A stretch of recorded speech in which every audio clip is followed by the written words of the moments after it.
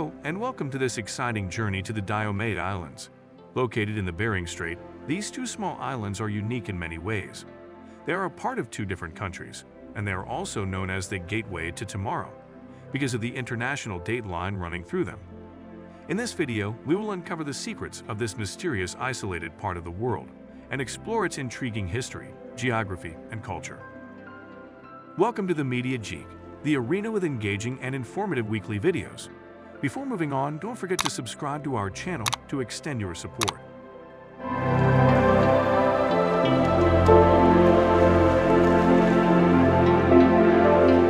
Diomede Islands are a remote archipelago in the middle of the Bering Strait, located between Alaska, USA, and Chukotka, Russia. The islands are home to the Inupiaq people, who have inhabited the region for thousands of years. Despite their proximity to each other, the islands are divided by a political boundary that separates two countries. History of the Diomede Islands. The history of the Diomede Islands is as fascinating as their geography. The islands are named after Saint Diomedes, who was a Greek martyr. The native people of the islands are the Inupiaq Eskimos, who have lived in the area for over 4,000 years. These people are known for their hunting skills, and they have traditionally relied on hunting whales, seals, and walruses for survival. During the Cold War, the Diomede Islands became a strategic location for the United States and the Soviet Union.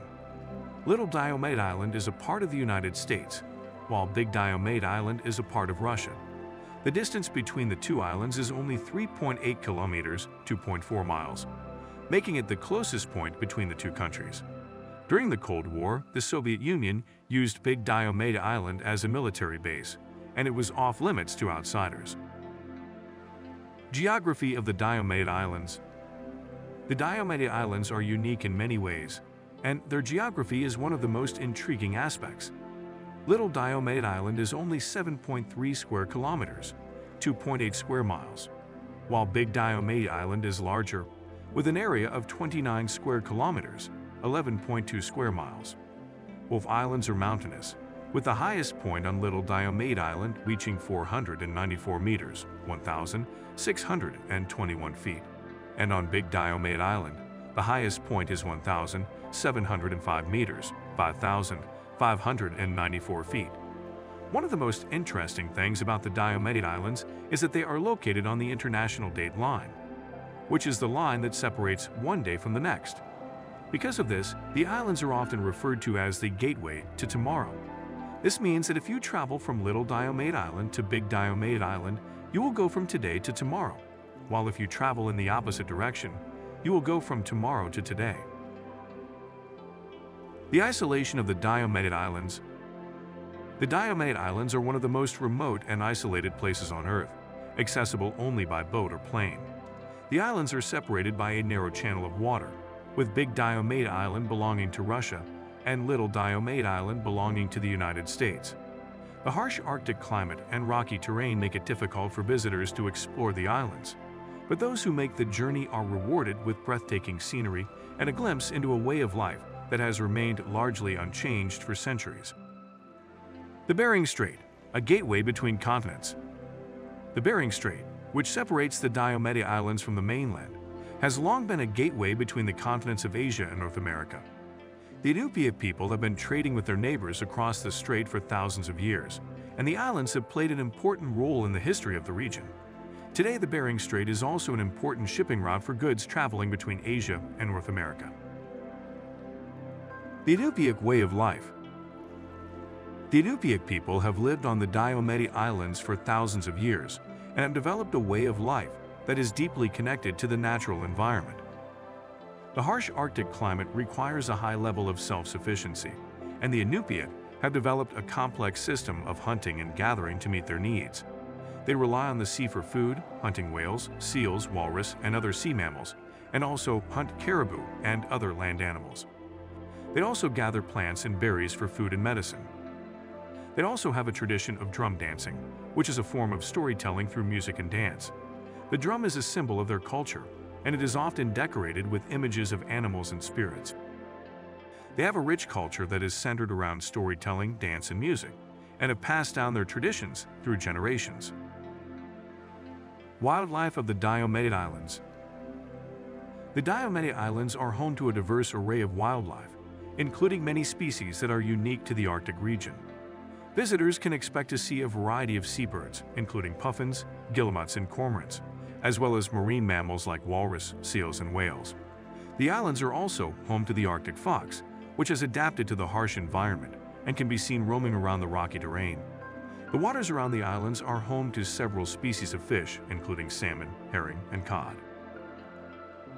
The importance of whaling in Inupiaq culture. Whaling has been a central part of Inupiaq culture for thousands of years and remains an important part of their way of life today. The Inupiaq hunt whales using traditional methods, using small boats and harpoons to take down these massive creatures. The meat and blubber are used for food, and the bones and skin are used to make tools, clothing, and artwork. The Inupiaq have a deep respect for the whales and believe that they are gifts from the ocean that must be treated with reverence. While the practice of whaling is controversial and has faced opposition from animal rights groups, it remains an important cultural practice for the Inupiaq people. Traditional Inupiaq crafts and artwork. The Inupiaq people are known for their skill in traditional crafts and artwork, which are an important part of their culture. They create beautiful carvings out of bone and ivory, as well as intricate beadwork and basketry.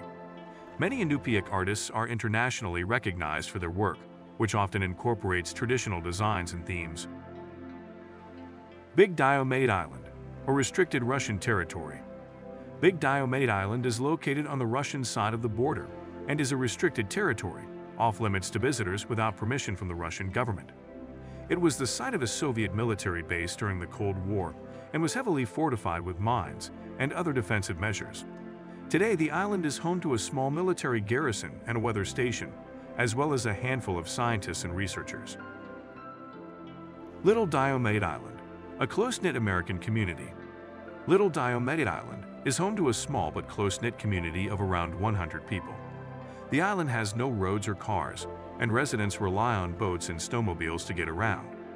The community is centered around the school, which serves children from kindergarten through high school, and the community center, which hosts events and activities throughout the year.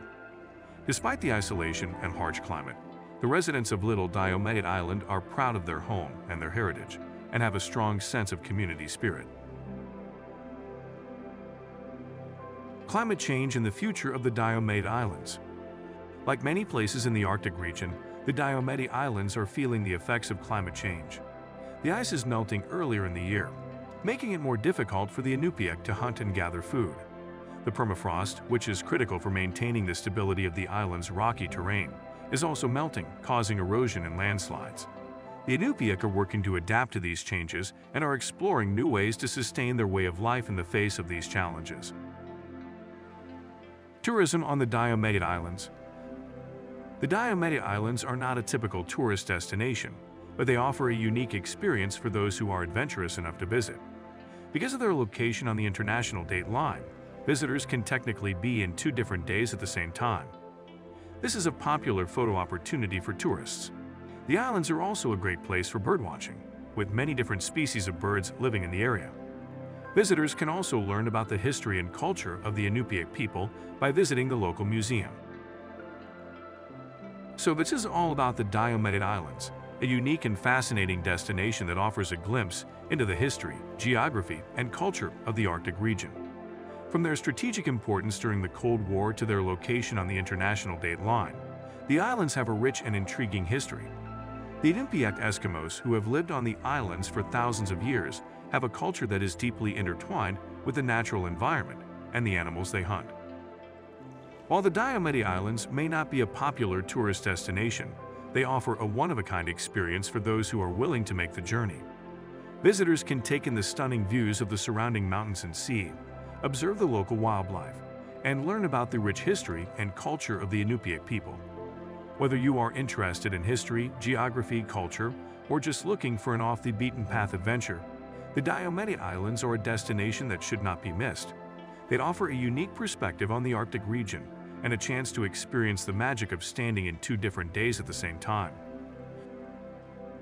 We hope that this video has given you a glimpse into the unique and captivating world of the Diomede Islands. The history, culture, and natural beauty of these islands are truly remarkable, and we encourage you to explore and learn more about them. If you found this video informative and enjoyable, please give it a thumbs up and share your thoughts in the comments below. Don't forget to subscribe to our channel for more engaging content, and be sure to hit the notification bell to stay up to date on our latest videos. Thank you for joining us on this journey of discovery.